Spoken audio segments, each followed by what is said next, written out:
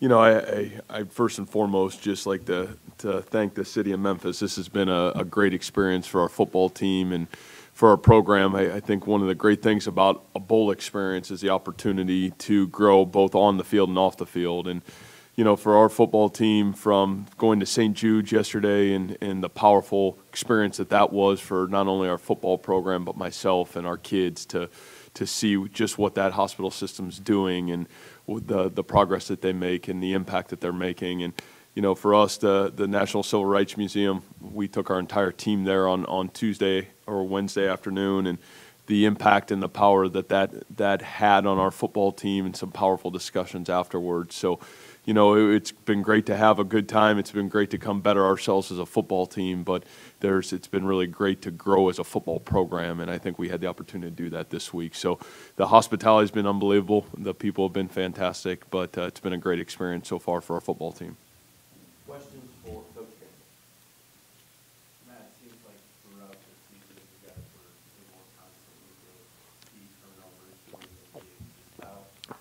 How is it that you've been able to get those guys to not only get them, but get them with key?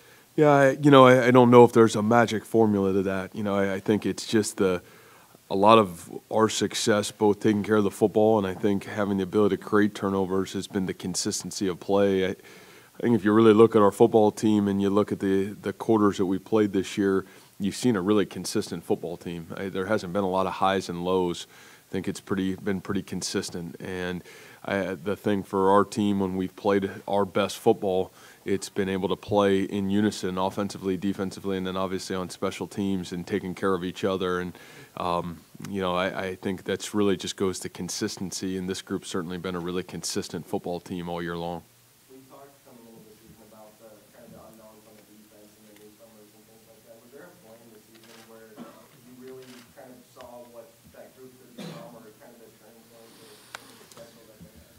Yeah, I really felt good about our defense leaving spring practice, and going into fall camp. And I know I said this statement, I probably said this once or twice, but I think I said to somebody, maybe even in here, that I thought our linebacker crew could be one of the best in the country, at the end of the year. And, lo and behold, you got two all-conference kids and a Mike linebacker guy named All-American. And so, I thought that with that group and the growth of that group, as well as the defensive line and how young those guys were, but really talented that group was, I felt like we had a chance to have a foundational start to being a really good defense. And, it took us a little bit to, we were so young in so many ways that I wanted to lay a really good foundation to what we were doing defensively. I didn't want to become the jack of all trades and the master of none early. We wanted to get good at something. And so, it took us those first, really those first 4 games till we got to Akron in that bye week till we could make some adjustments that could really allow our team to grow.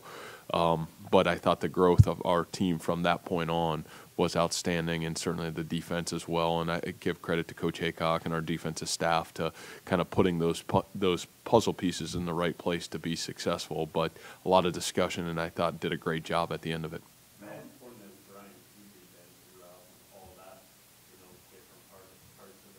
Yeah, I think it's hard for me to say one guy was more important than any of them, to be honest with you. Brian's been a consistent piece of our football team from last year to this year, and hopefully be an anchor coming back to a guy that's played a lot of football for us. But you're talking about a guy that's played a lot of football, and to me, the more experience you have in this sport and the more experience you have playing big games in critical situations, the more success you have if football's really important to you. And Brian's a guy that football's really important to. So I think his leadership, more than maybe anything else, has been a great anchor for that defense. In your career, have you ever, even as a player, have you ever been a part of a team that's played 4 quarterbacks and all did relatively well? Yeah, I haven't, though. And I think we talked a little bit about our time at Toledo. Maybe it was my second to last year there, where it was a tough situation. Where we had lost our starting quarterback at Kent State game.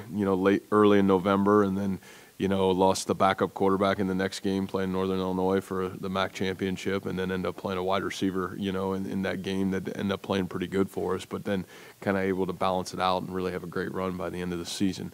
So, at least we were dealt that, experience to have to work through it and go through it. And, when those things happen, how do you respond to it? The great thing about us offensively is, yes, our quarterback's really important to us, but, when you want to run the football, when you want to have the ability to use your best players, the quarterback, his number one priority is take care of the football and then do a great job of leading the football team. And, fortunately for us, really all those guys have done a great job for us in that aspect. How do you guard against, I don't know what the word is, but except people, your players, when they come back in another month or so, or work out the guys coming back, guard against, okay, they got to a bowl game now, they're going to do that every year. Yeah. Places. Well, I think if you know me, and certainly how we run our program and, let alone thinking anything more than a week ahead, it's a day ahead. And, obviously that's the great challenge for next year's group is it's a totally different football team. We lose 20 seniors who the impact that these guys have made in Iowa State football is phenomenal. And so, when we come back really 2 weeks from now, there'll be no Joel Lanning and no Alan Lazard and no Jake Campos. And so who steps into those roles and how do they? And, those conversations have already been had with a lot of guys in our program. And so I think that's the thing that's really fun about my job, and that's what's great about coaching, and that's what's great about building a program is the expectations don't change, and really the expectations only get greater.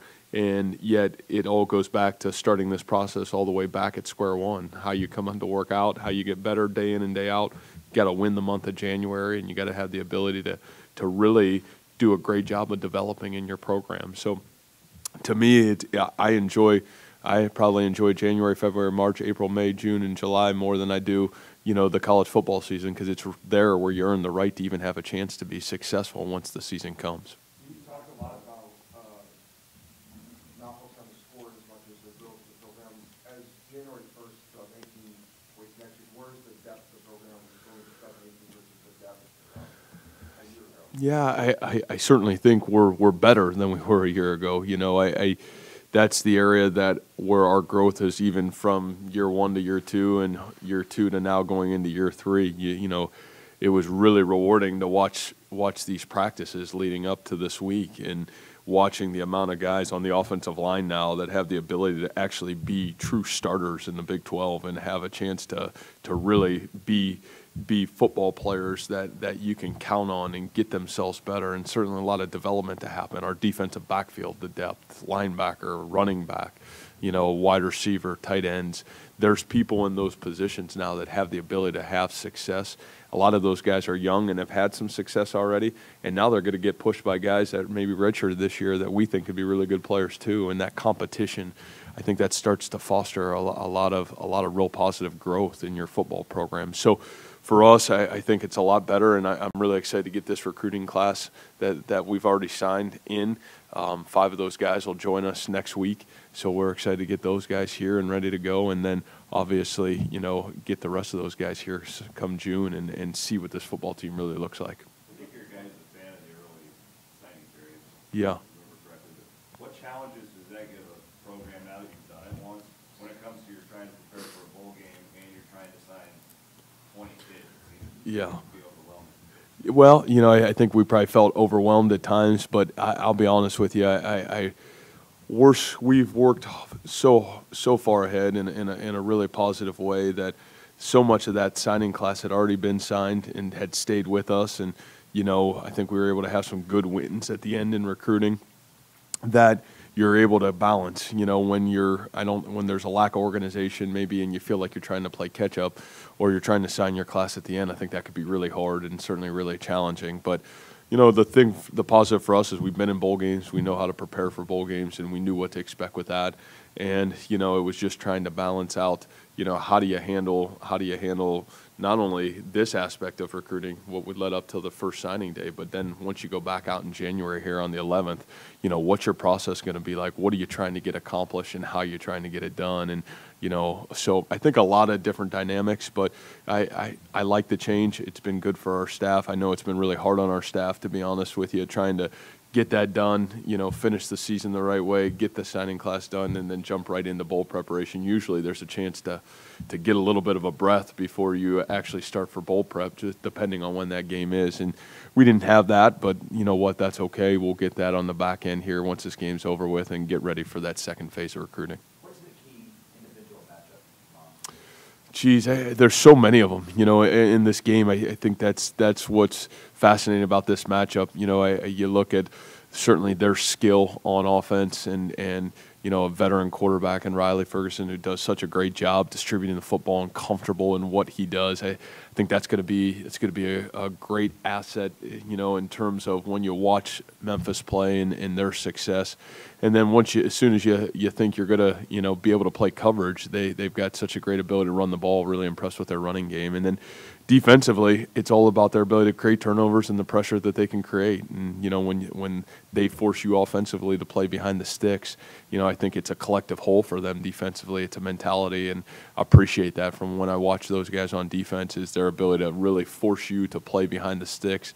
It really becomes to their advantage. So I think a lot of unique matchups, and we're certainly not even hitting on special teams, a elite kickoff return team, and I certainly don't discredit just the kick returner, but the other 10 guys out there that are blocking are really impressive. I give them a lot of credit. They know what they're doing. They're physical, and they've certainly allowed their kick returner to have great success this year. So I think special teams will be a huge difference in this football game. You talked about the uniqueness of playing so many quarterbacks. You look back through the season and all the highs and lows. Maybe the craziest season you've been a part of as a coach. Yeah, it's unique. I think just a lot of the challenges that came our way, and they've been unique. There's no book to tell you how to handle all those situations. I think you got to always put your team and the football team, at the number one priority of making decisions. And I think there was a lot of those along the way this year, but at the end of it, our staff and really the leadership in our locker room had the ability to handle it and the maturity to handle it. And I think that's probably the greatest reward for me from watching this football team play. Is there's a lot of times that this thing probably could have went the other way, and had our locker room and the leadership of our seniors hadn't been at the forefront, I think it would have been really tough to overcome a season like this with some of the storylines behind the scenes that obviously you guys know about that, didn't make it easy for a collective team to work through, especially when those storylines come through the middle of the season while you're trying to go win football games. Matt, how does that happen? Because you're probably building that everybody thinks back when you got there and how the team had the locker the right way. Have you sensed that a couple of guys are going to rise up and do that and kind of hope and build them up in that way? Well, I think one of the best things we do is, we've got a great leadership team that meets. We'll start meeting once we get back in January. We'll vote on that. I think one of the greatest rewards you can get in our program is to be thought of, in our program as a leader. And, that's all classes and that's all position groups. And, that team started meeting last year in January and met weekly up until the start of the football season. And I think it's probably one of the great mistakes that I made as a young head football coach is in my first year as a head football coach. We had great success, and I probably miscalculated the fact that you got to teach young men how to lead. It's one thing that it's still our job and it's our responsibility as the head football coach, and really one of the things that I've grown to love. And our second year we probably didn't have the success that I would have wanted our team to have. And, I had to look back and I had to point the finger at myself. I had missed the boat. And, from that point on, it's been really my job and my responsibility to instill that in our football program and at least give them the tools to use, when situations, positive and negative, come up. And, it's been really fun to go through that process here at Iowa State, and really fun to be able to have such mature young men the last 2 years be able to handle those situations and be able to go through a lot of these situations together. You have missed fumble all season. I know luck plays at least a certain role in that, but how do you kind of prioritize that, and how have y'all been able to kind of nobody's gone a whole year without losing a fumble all season? Yeah, we've been asked that question a lot. I'll be honest with you. I probably didn't even know that stat till we went into the last game, of the season. And what I do know and what we do talk about is obviously the turnover battle, and that's something that's really important to us. The ability for us in our football program to, win in the inches and win in the margins, and where we're at as a football team and a football program right now, that's really critical to our success. We're not good enough to just sit there and beat you because we're better than you. We got to do the little things really well to be successful, and that's a credit to our kids, to be honest with you, their ability and their focus to maintain the football. And, that's something that we can control. We talk a lot about control our controllables, and that's something certainly that our kids have done a great job. We do practice it, we rep it, but so does everybody in the country. I don't think we're doing anything that's different, but it's something that we've talked about and we've made really, really important, and our kids have really done a phenomenal job buying into that, holding themselves accountable, and then holding their teammates accountable to it. So that's probably the best answer I can give on that situation. Matt, how fitting is it, or is it kind of fitting for this senior group to come into their final game as Cyclones as a bit of an underdog? Yeah, you might as well chalk it up for one more shot at that. So, I think we probably hit that about every game we played this year. So, it is what it is. And, again, those are things we can't control and we really don't talk about. But I think the reality of it is that's why you got to play the game. And, our football team gets the opportunity to take care of ourselves, how we practice, how we go about our business, how we handle, I think, again, the adversity of not playing in a bowl game, not playing this late in the college football season before, and trying to learn how to do that. And I think those are things that are really important for this team, and it's our success come Saturday. But it's been really fun to teach this group. It's been really fun for them to buy into what it takes to do that. And again, I have said this. I've gone to, we started practice July 31st here at Iowa State, and this team hasn't disappointed me in a practice yet this year, and I really appreciate that about this group. Matt, what would a bowl win mean for this senior class?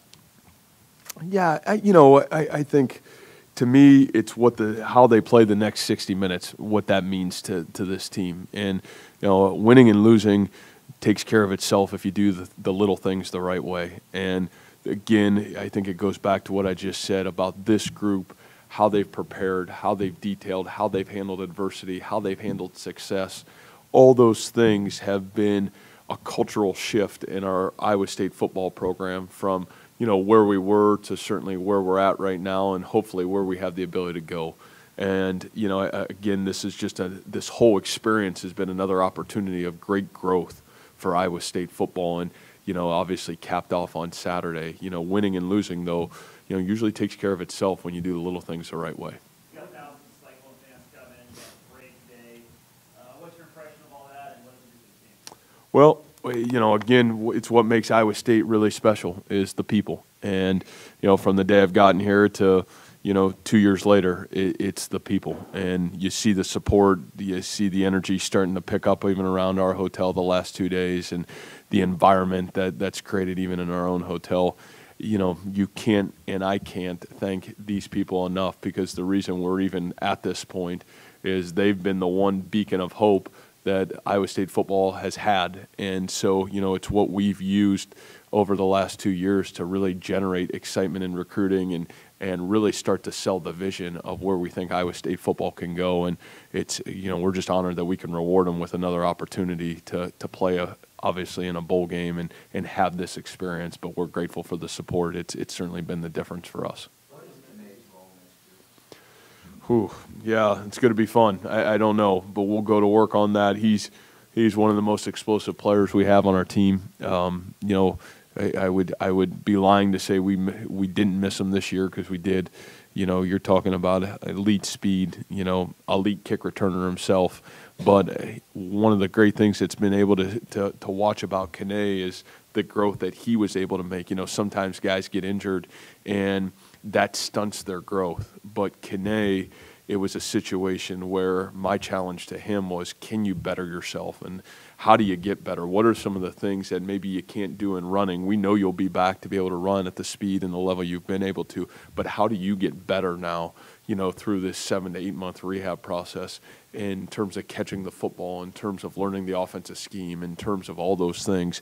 So I think you're going to see a really dynamic football player. It's almost like you're getting a new toy and recruiting a little bit in some way, shape, or form. I mean, this guy is, in my opinion, one of the most explosive players we've ever coached. So I think you'll see his role be multiple in a lot of ways, but I'm really excited to get Kane back, and I'm really proud of him. I mean, there's a kid that not only had a great offseason, but he also got a 3.9 in engineering also this offseason. So pretty proud of him. Is that, you go in as the, whatever you said, 2 weeks, whenever you pick up again, you go in with Zeb thinking Zeb's the quarterback? Well, he's certainly the only guy that's had any experience, coming back, and a guy that's, played really good in the Oklahoma State game and did a great job, winning on the road at Baylor. And, so I think Zeb's got all the tools to be a guy that's the #1 quarterback. And, how does he handle, his own preparation and detail and consistency that he continues to need to show to be that guy consistently for us. But I'm excited for Zeb, and he should be excited as well.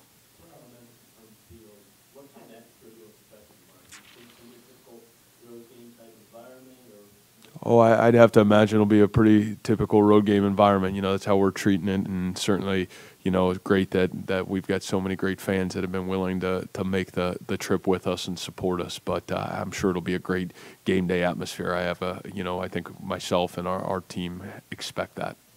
How do you see David Montgomery kind of grow up in this? Yeah, again, the growth that David Montgomery has made is so directly correlated to the time and the effort that he's put in when nobody else was watching him to be successful. And so I think the only thing that I can say is I think what he's done to, validate that process in his own work ethic in the months of January, February, March, April, May, June, July, and August is he's shown the young players in our program, if you want to be the best, then this is what you've got to do and sacrifice to become the best. And I've always said this, I'm just a believer in it. When I played, I felt this way, and as a coach, I feel this way. When your best players are your hardest workers, then all of a sudden your program has a chance to become really special. And David gives that to Iowa State football. And I think what he's done is probably the greatest growth is he's taken on that leadership role. And I think he knows as the success has come his way that he knows that work ethic has been, really the foundation of why these successes are happening for him. And I think those are things he can give back to everybody else, and he has given back to so many of his teammates. What Memphis is doing on offense, how impressive have they been? I mean, they're scoring. Yeah. No, it's certainly impressive. You watch them play, and there's not a game that you can turn on and say, boy, somebody did a great job of really slowing them down. It's a credit to, I've said this a little bit, that quarterback system where the quarterback is so ingrained in the offensive system that he knows the answers. And when that happens and you get a quarterback like Riley who's comfortable with what's being asked of him, he knows the answers, and you don't have to look over to the sideline to the coordinator to make the change. Riley can do that for you. That's what you're getting. And when you have that and you get that, that makes you become a really powerful, potent offense, and certainly Memphis has that right now. And that's not to negate any of the great skill players that are around them. I think that part equally makes the explosiveness of them offense really special.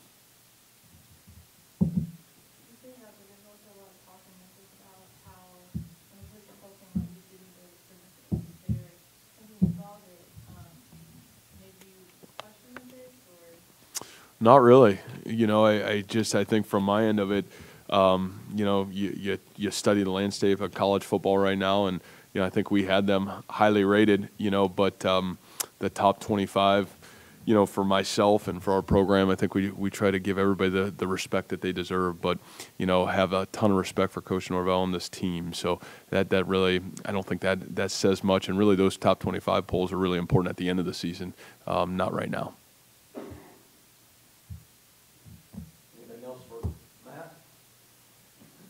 Awesome. Thank you, guys.